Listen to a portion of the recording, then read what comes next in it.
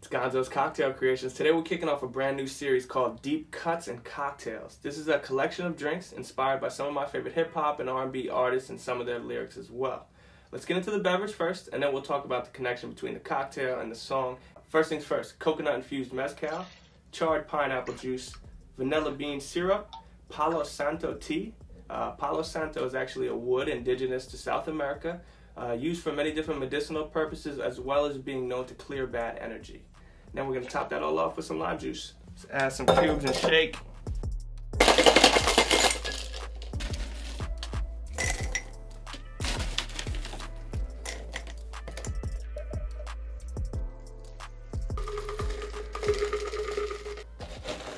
Alright, so the cocktail's all set, and guess what? Today we're lucky enough to have our recording artist in studio with us, so let's go ahead and welcome in Hagen.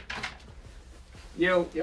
What's good, brother? What's good, man? Thanks for having me, man. What do we got here? So, today is episode 1 of our new series called Deep Cuts and Cocktails, where I draw inspiration from hip-hop and R&B to craft a cocktail. I like that. And, you know, perhaps I drew some inspiration from this new album I hear you got coming out. Okay. If perhaps I did that, what track do you think I drew inspiration from? I gotta say that there was one track that you hit me up immediately and told me how you felt about it. So this has to be track 5. This is Palms. This is Palms, yeah. Of course. Because what do we got here? We got ourselves a little palm tree, Palo Santo wood, a little mint as a nice garnish. Fancy. But that's not all. It goes a little deeper here. We used homemade coconut-infused mezcal. And of course, coconuts come from palm trees. We used charred pineapple juice, Palo Santo tea, vanilla bean syrup, and fresh lime juice. Let's go ahead and taste it, see what you think. Salud. Salud. Oh my God, dude. Ooh-wee. Again, bro. Again. So tell me a little bit about this new album and about Palms in particular. Yeah, of course, man. So to jump into the project itself, 6-song EP. Hold on, what's this project called? That Was Them. The project symbolizes like the youthful conquest of learning a little bit about yourself within the relationships that you've had from your youth to present day. So, you know, learning the things that made you tick, learning the things that were positive that you might have messed up, and learning how to fix those, you know, negative character traits, and just finding yourself ultimately like what you love, learning to love yourself, some self-discovery. With this being track number 5, obviously it's closer towards the end of the project.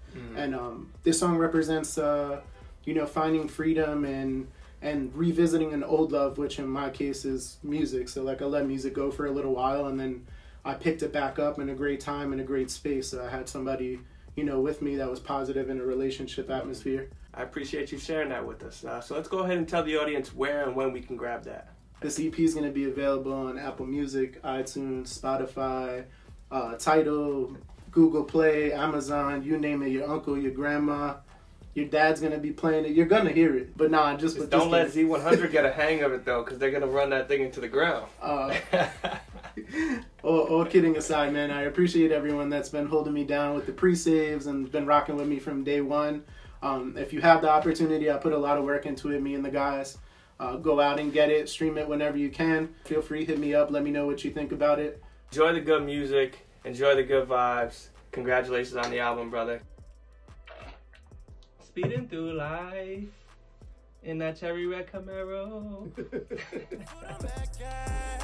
Today won't be the day. I'm moving in a straight and narrow. Put on good shoes when I'm dancing with the devil.